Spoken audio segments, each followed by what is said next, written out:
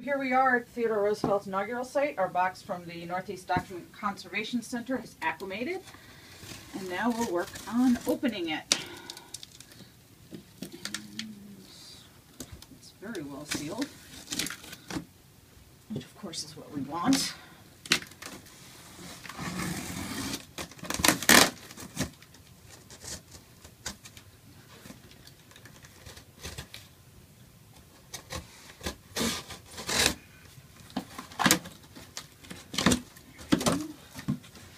Oh, good, packing peanuts.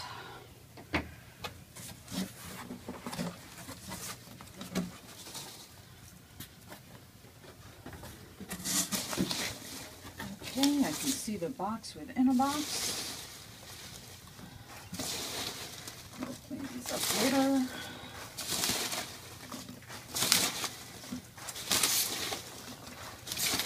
Now there should be two objects in here. We not only sent the Wilcox Bible over to the NEDCC, but also a photo album from the Pan American Exposition. We had both evaluated.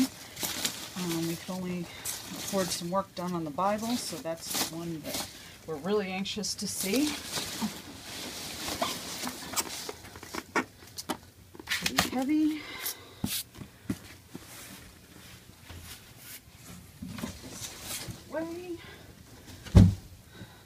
Alright, our interior box. Let's see what we have here.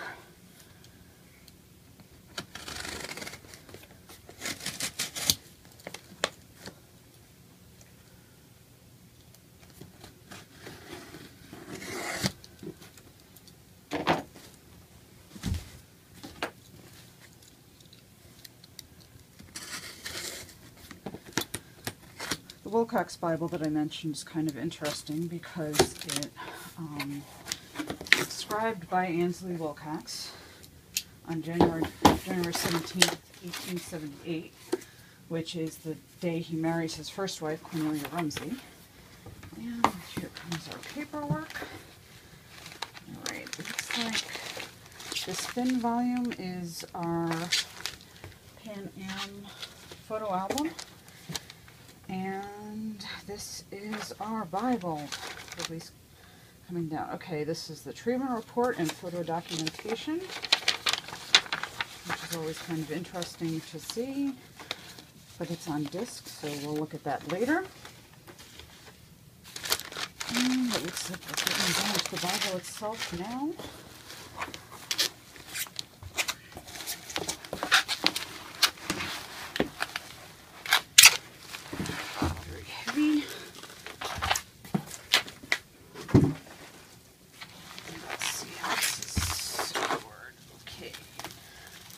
Nicely with little pull tabs in here.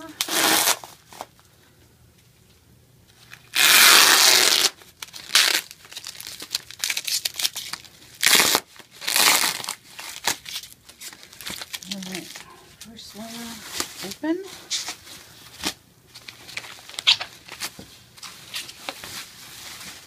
First layer of bubble wrap.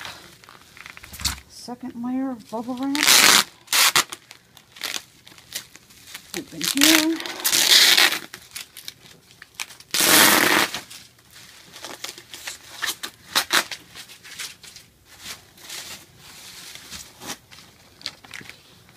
Very well wrapped, which is exactly what I would expect from the NEDCC. And let's see. Gently cut this tape.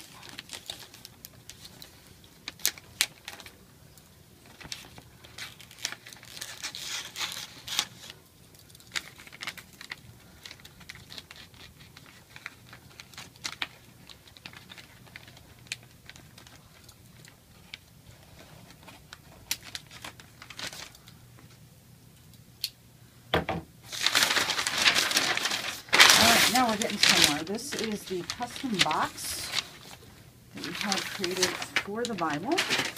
It's labeled very nicely with the object number and the description on the side. And now opening the Bible. Ooh. Okay, treatment performed. Let's see. Oh. Here are photographic copies of the family record pages, which is what we're really interested in. This is all Ansley Wilcox's writing. January 17th, 1878, I said, is the day he marries Cornelia Coburn Rumsey, his first wife. She dies a few years later, and then he marries Mary Grace Rumsey, who's actually Cornelia's sister. These are, let's see, all of Ansley's sisters and brothers.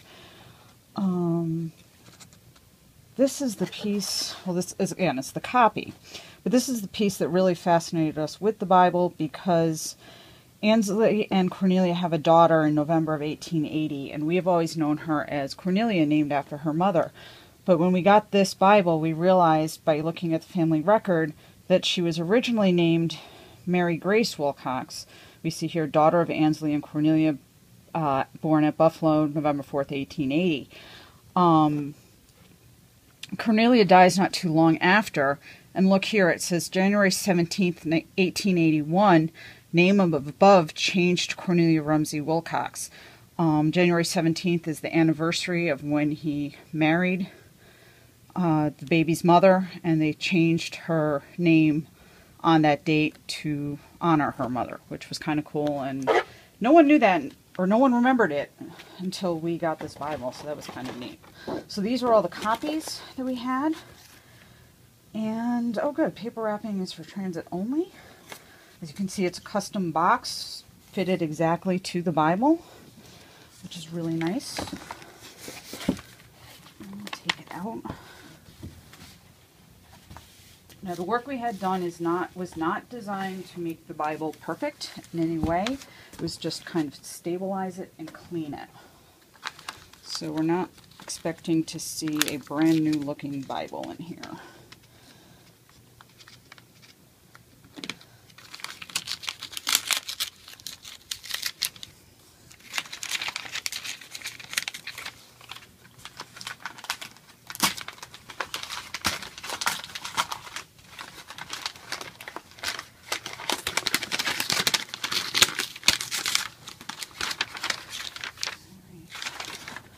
So there's the Bible itself, the original. Again, it's very worn, and we weren't actually expecting it to look perfect when we got it back, but it's better and less, certainly less, when I touch it, it doesn't come off on my glove.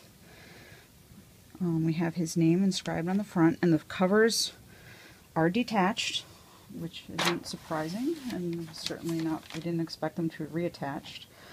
Let's see. Inside there's Ansley Wilcox, January 17th, 1878. Again, the day he marries Cornelia Rumsey. And then let's see. Back here somewhere, and I can't open this too much because, again, it's so fragile. But back here are those family record pages, the originals, yikes. And they've been interleaved with acid-free tissue. So those are the originals, but we have those great copies now, and that's pretty exciting. So that's what was in the box. Yay.